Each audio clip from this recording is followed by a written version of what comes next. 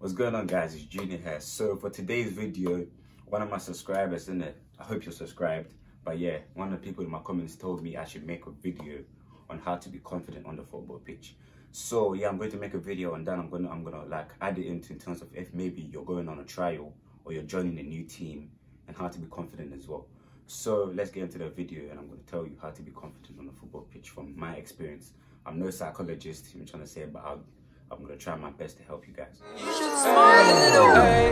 I'm coming round and I'm stopping, I'm dripping, this money is real. They want to keep on just talking, they ain't got this money for real. Guys, I'm going to give you 5 tips on how to be confident on the football pitch or when you're going on trial. So the first tip I'm going to give you guys is that from my experience, the moment that you step on the football pitch here, I don't care whoever you're playing against, even if they're better than you, or even if you feel that they're better than you, you should never ever tell yourself someone is better than you, or you should feel like, oh, you're inferior to someone. I'm trying to say, the moment that you get on the football pitch, it's all about you. Because the moment you cross that line, no one is your friend except like your teammates. The opposition don't matter. Whoever you're playing against, it doesn't matter. You're going to get on the football pitch and you're going to win the game for your team. And that's the most important thing.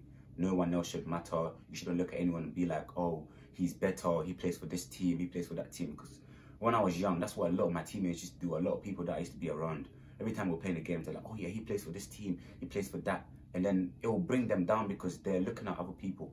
But the moment you step on the football pitch, it's all about you. You should never, ever feel inferior to anyone. The moment you step on the football pitch, it's your show. You're the best player on that pitch. And that's what you should believe.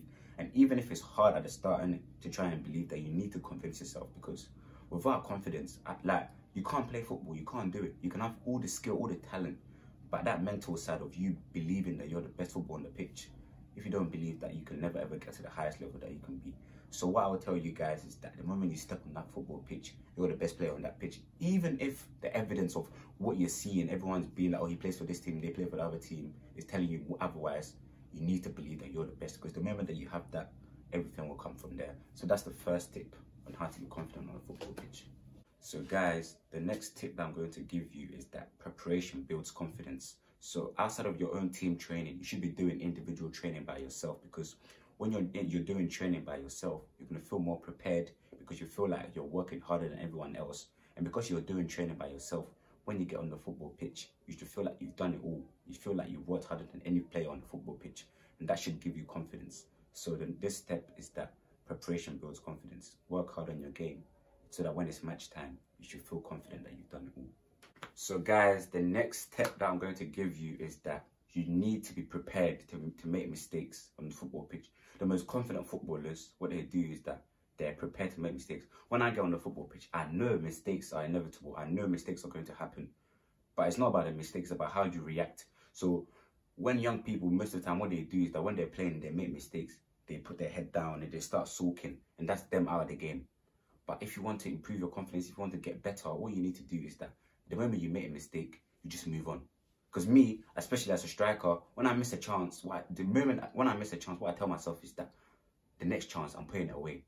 I don't even care about this chance. I just forget about it because I know in my ability that with the next chance that I'll get, I'll punish them. So the moment you make a mistake, just forget about it and move on. Sometimes it's harder when you're young because you're going to stick on it, you're going to sulk. But you need to remember that it's gone, it's in the past. And just move on to the next step. So what I'm going to tell you is that be prepared to make mistakes and do not be scared to make mistakes. Go out there and fail, because failure is how you grow. No matter what anyone says, failure is how you grow. You need to fall on your face before you can get up, you feel me? So you need to make mistakes and be welcome with making mistakes, because that's how you're going to learn. So guys, the last tip that I'm going to give you is that you need to have a positive self-talk, and also you need to be positive minded. So you need to be positive in terms of, you need to feel like everything that you're doing on the football pitch is going to work out, and stop being negative, and also talk to yourself. Just everyone has their own thoughts in their head.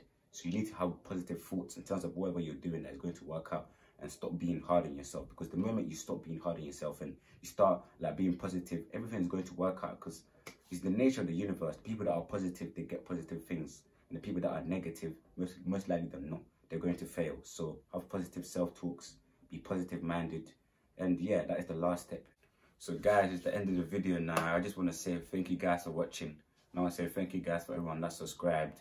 And also, if there's any video that you want me to make, put it in the comments, and if I see it, I'll make a video on it. And I just want to say, yeah, be positive, believe in yourself, strive for greatness, and yeah, everything that you want, it will work out. So yeah, thank you guys for watching, and I'll see you guys in the next video.